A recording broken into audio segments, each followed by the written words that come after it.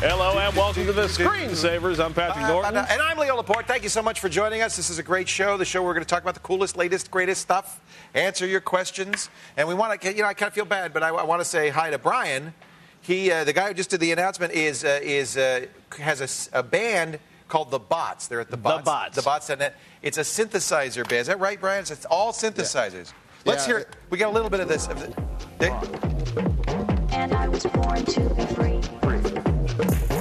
I just can't stop it. You collect voice synthesizers. Yeah, I have a whole bunch of different speech synthesizers of various kinds. Some of them are concatenating samples, others are physical models, and I decided to just make a band out of them. They sound great. You can get the CD on the website, thebots.net? Oh, yeah. That's kind of cool. We'll be hearing more of that a little later on. Maybe you could do a song for us, Brian. In time morning rain hammer. Time morning rain hammer. News time. Time morning rain hammer. Google is a hacking tool. How about that? Google, according to Adrian Lamo, he says that one of the best hacking tools out there, and he's proved it, is Google. In fact, if you enter in a sample phrase, which he provides, I don't think we should provide it on the air, but you enter in the sample phrase, it'll dig up over several hundred FileMaker databases, many of which are unprotected or simply protected, some of which contain sensitive information, medical information. There's FileMaker. Also, that's just one example. So who is Mr. Lamo? Lamo is on the line with us. That's who he is. Adrian Lamo, who is specialized really in I love what he does. He's kind of on his own, freelance hacks, and shows people where the holes are. He's the guy who got the social security numbers of all those people on the New York Times database, and he's on the phone with us right now. Hi, Adrian. Howdy. You say that Google is the ultimate hacking tool. Well, perhaps not the ultimate, but it's a very effective one, and really it's one of the ones that's done me a whole lot of good during my intrusions in the past. So how do you use Google as a hack tool?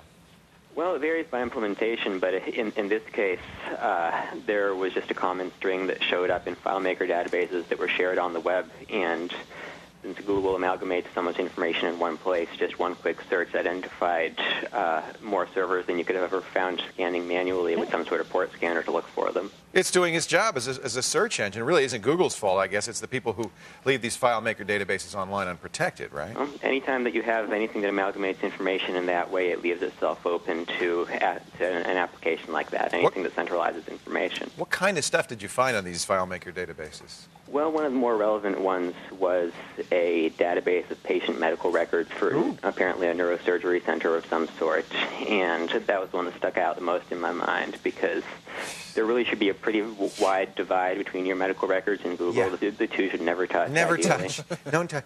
Now, I guess the flaw in this case was they had a password, but it was a pretty obvious password. It was the name of the database, and it's one of those things that they probably figured that it was something that would never get out of their department. They figured it would never be outside of their work group, and it's understandable, but that doesn't necessarily make it any better. Well, I think that people forget that if a computer's connected to the net, it's visible, unless you take measures otherwise, right? Well, people forget it pretty frequently, and it's perhaps more understandable in an academic environment or an environment where information needs to be shared than it is in some of the corporate environments where I've found things that were even more poorly thought out in the past. Now, are you worried that by putting this word out that you're kind of disabling this most useful tool for yourself? I don't believe so, no. There's nothing that I could really say here that would make it any less useful for me. The information is always going to be out there. Yeah. And I don't mind if more people are aware that they should be careful about what information they put out there. Yeah, absolutely. The folks at Google have always provided any webmaster the opportunity to pull the listing off of Google with 24-hour notice. So presumably this college could go to Google and say, hey, pull that stuff out. You know, I don't feel that that's an appropriate solution. I think that it's a Band-Aid solution, and it's a solution that allows people to do it to sort of escape responsibility. They can say, this information is no longer being pointed out, so we no longer have a problem when the problem should be dealt with at the source rather than it's still insecure. The information is seen. Properly the information is still there if they do that. It doesn't fix anything. Right. Good point. Good point. Adrian, we appreciate all the work you've done in publicizing holes in the infrastructure. I hope you'll keep doing it. Well, I certainly intend to, and I'm glad that in this case, people that were contacted seem to take it better and take it with a greater deal of moral responsibility than entities like the New York Times. The feds didn't come knocking at the door this time, huh? Great to talk to you, Adrian. Thank you for your time. Take care. Adrian Lamo. Lamo. Sorry, he hates it when I say that. Adrian Lamo. Probably hates when anybody says Yeah, that. who is, and I would too. Who is the home for a long time billed as the homeless hacker. I didn't ask him if he's living somewhere now, but for a while he was just kind of sleeping with friends and Cool dude. moving around. Very interesting fella. Google hacking tool. Another charming news. The Associated Press reports that as part of their ongoing court battle, Microsoft is required to release thousands of documents. Some previously were told top secret to upstart rival Windows of Windows.com. Among other things, the documents include papers relating to Microsoft's, not Scoff's, previous copyright battles with Apple. Windows wants to use the documents to prove their case that the term Windows is generic. I can't believe Microsoft. Bill Gates has got to be just spinning in his grave. Well, he's not dead. He's not dead yet. But he's got to be spinning like crazy, having to give this stuff to Windows. Yeah, well, one can only imagine. I don't know. It does bring us to our question of the day.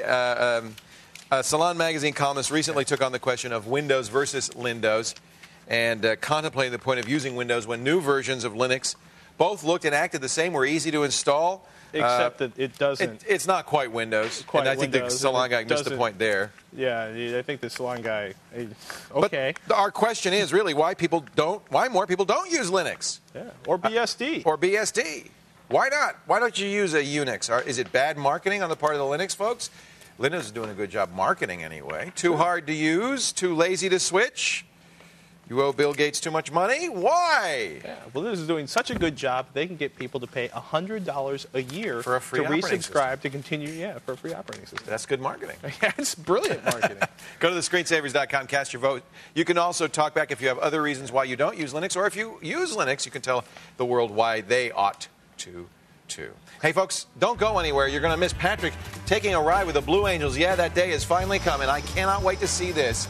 And after the break, here's a peek at something that rivals DVD quality. That's the bad. There's the good. Blurring the lines once again when the Screensavers continues.